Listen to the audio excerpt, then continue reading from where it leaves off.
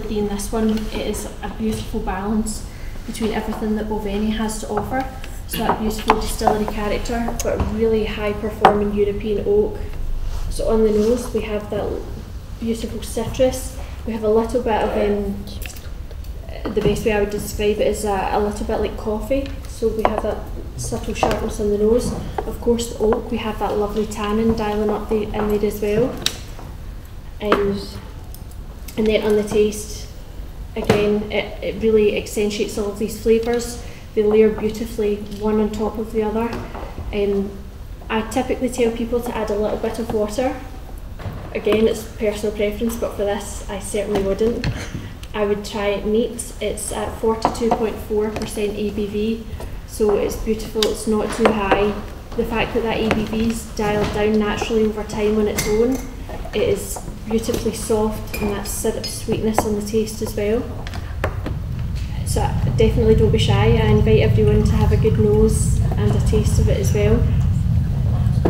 But it has been so special for me to work on this spirit. Of course we can recreate different spirits time and time again, but this in so many ways has felt like a time capsule for us. To be able to work on something that has sat in warehouse for 60 years, to be able to nose and taste it and select it, has been truly unique.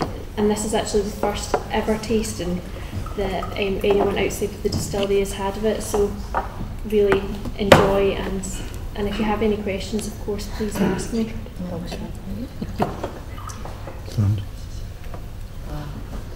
So can you tell us a little bit about the cask?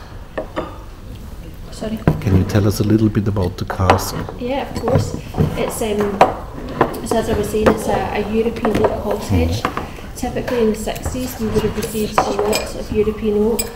The way that we mature casks at the distillery, we are all over what oak type they are, how many times they've been filled. In the 60s we didn't have a database like we do now, so a lot of the identification about whether it was American or European oak, we had to do a little bit more investigative work around.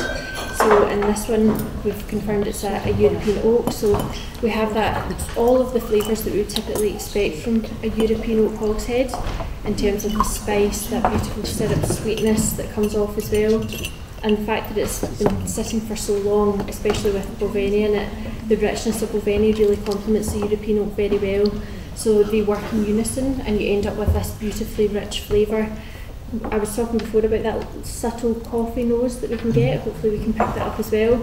But when we go back and forth to it many times, it'll slowly reveal more and more of itself. There's a very sweet sort of floral flavour that I pick up in there. I would describe it as lavender. Hopefully you can pick it up as well, but yeah, it's been one of the most special products that I could have asked to have worked on, so selecting it has been such a dream, and being able to bottle it and bring it to everyone has been so exciting. Does anyone have any questions at all?